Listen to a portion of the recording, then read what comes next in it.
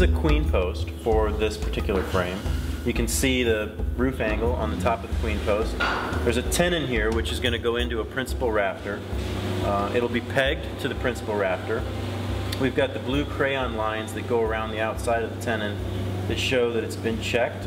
There's a reduction line down here, meaning that it's going into a principal rafter, and there's a housing in the principal rafter.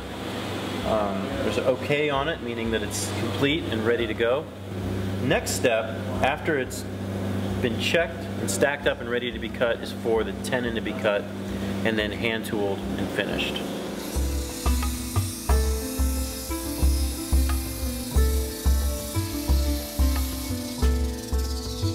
You can see in this cheek cut that we've just left the pencil line and we've just hit the corner of the tenon.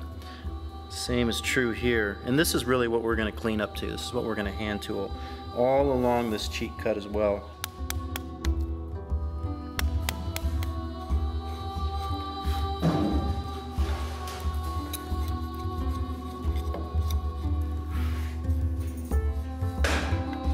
This is the part that's going to be fully housed inside the principal rafter. Here at Trillium Dell, we house all of our component pieces so that we don't see shrinkage in the frame. This is the tenon, this is the cheek of the tenon, this is the shoulder of the tenon. You can see the hand tooling marks from back cutting.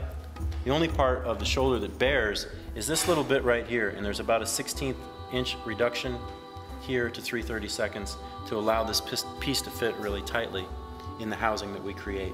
Once again, the housing is the part that fits this reduced part of the overall timber size.